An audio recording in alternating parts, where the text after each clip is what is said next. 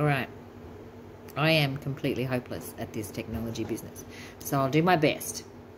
I've prepared some thoughts that I've had. I was absolutely delighted to hear from you about this award.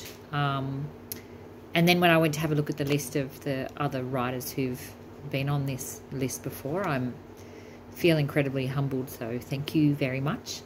I definitely appreciate it. I'm very rusty when it comes to talking about books because nobody's asked me to talk about anything for a very long time. So you'll have to forgive me. I'll tell you some things I didn't know. When I left university, I moved to Sydney and I got a little granny flat behind someone's house where my rent was exactly equivalent to my pay. So I could either eat or pay my rent, but not both. So it was pretty lean pickings for a while when it came to entertainment. So I started writing this book because it was free for starters. So I wrote it. I started with the very last passage in the book. That was the first paragraph I wrote. And then with each subsequent paragraph, I realised that came before, that came before, that came before. And so I wrote it backwards. But it was my first novel and I'd never written a novel before, so I didn't really know how to go about it. So I started at the end, backwards, backwards, backwards to the beginning. And then when I finished, I gave it to my father. And he said to me, "Sweetie, if you don't try, you'll never fail." And I thought about that for a while and I thought, well, you also won't succeed. So I decided to send it anyway. And I sent it to Allen and Unwin and they said yes. So I didn't know at the time that it was extremely unusual to have your first novel picked up by the first person that you sent it to. So I was very fortunate there. And I think perhaps if I'd sent it to a couple of publishers and no one had picked it up, I probably would have quit writing and done maybe community theatre or some other creative endeavour that was also free. But as it turns out, they picked it up, and I was very fortunate again to be edited by Sarah Brennan, who taught me how to write novels. So they said to me, could you put more plot between your jokes? So we worked on that. We probably did 30 or so edits. So by the time we got to the end of the finished manuscript, I was entirely sick of this book, I can tell you. So that one thing that I definitely learnt from writing Finding Grace is that the person whose name is on the cover is really only a very small part of the community of people who bring a book together. So Rosalind, my publisher, gave me a structural edit, was very clear about the direction she wanted the book to go, taught me about arcs, character arcs and narrative structure.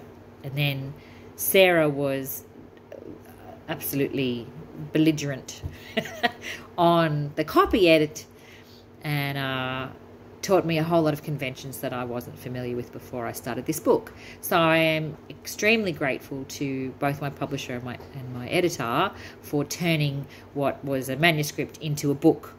And then, of course, for the rest of the team who did the publicity and so forth. It was then picked up by Agnes Nieuwenhuizen, the late, great Agnes Nieuwenhuizen, who was an absolute giant in Australian literature at the time. And she championed that book.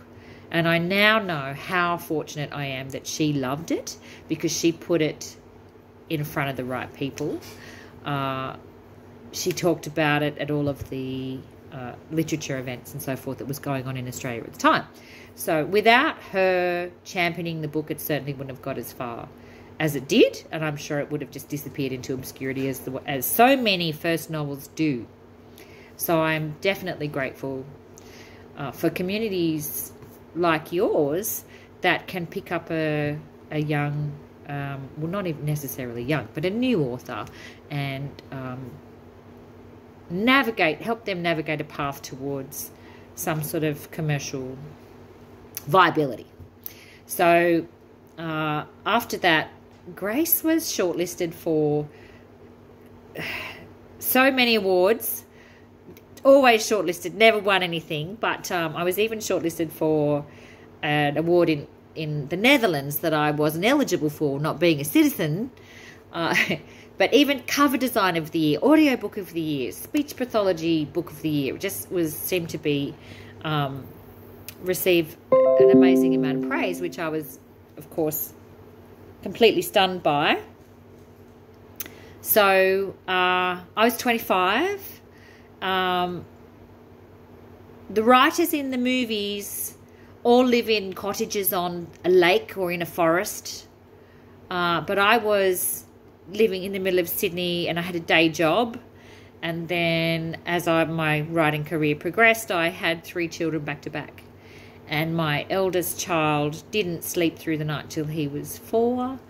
So I thought I couldn't write novels. It was too hard to concentrate. I couldn't write novels. So I thought, well, I'll just do a PhD. So I went down to Canberra University, who had the Archive of Children's Literature. And they wouldn't enroll me because I had a crappy undergraduate degree in a different field. So I started doing a PhD anyway. And I just kept rocking up and presenting seminars. And my research progressed. And eventually they decided that I was indeed doing a PhD and decided to enroll me. And the product of that study was a book called Alex as Well, which I think is probably the best one. And the last one, I think I lifted the hood, you call it the hood, I think, the bonnet, the front of the car. I lifted it and looked at the engine of how narrative structures operate. And I think I lost the magic in doing that. I was not able to write novels after that. So part of that is, I think, why I've stopped writing. But I think the other thing was, which I haven't talked about because nobody's asked me to talk about why I stopped, is that I had given my characters the little injuries and traumas that I experienced along the way. Like it's not autobiographical, but part of the tapestry of preparing the novels is that I handed those little painful things that I'd experienced and I gave them to the characters. In a way, I sold tickets to my own exorcism, I think you'd say. So I'd have to say that in this period of time that we're all experiencing with massive amounts of trauma and instability, that's actually quite a useful technique, therapeutic technique. So journaling and creative writing, where if you could give a character some of the more difficult, painful experiences that you've had and see with how much grace they are able to navigate those stormy waters, that's a useful exercise to do. So I think I just ran out of teenage angst to mine for commercial gain, is what I'm saying. So I think the world is a very different place than it was when you first contacted me about this, and so I'm very sad that I was not able to come and celebrate this award with you. But I would encourage the writers amongst you to continue that process, because I think when you create characters and you explore difficult territory, which is what my work has been about, struggles in a family, conflict in a family, I think it makes you less finger-waggly and more empathetic to the plight of others. And I think there's certainly a shortage of that in the world today. So if that was my message, if any of my works had a message, I think it would be to all be a little bit kinder and to each other and to ourselves.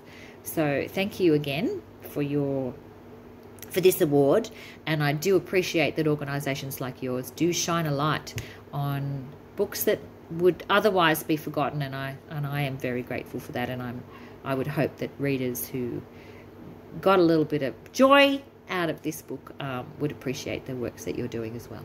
Thank you.